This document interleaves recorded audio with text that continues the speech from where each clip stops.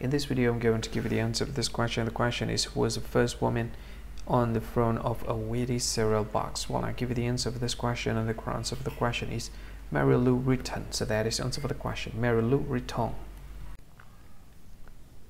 Hi, thank you so much for watching this video. If you find this video is very useful, you can help this channel to grow by subscribing this channel. Please this subscribe button and don't forget to like this video.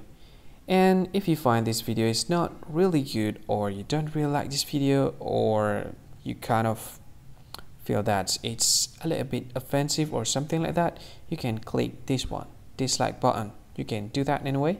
And if you want to share this video with your friend, you can share it by clicking this share button, and you can share it to any social media that you wish that is currently available at this time, like Facebook, Twitter, LinkedIn, and many others, right?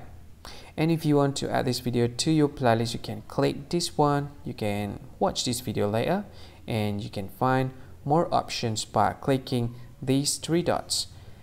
And yeah, don't forget to subscribe. I think that's all of it. Thank you so much for watching this video, and see you again in another video. Bye bye. See you again.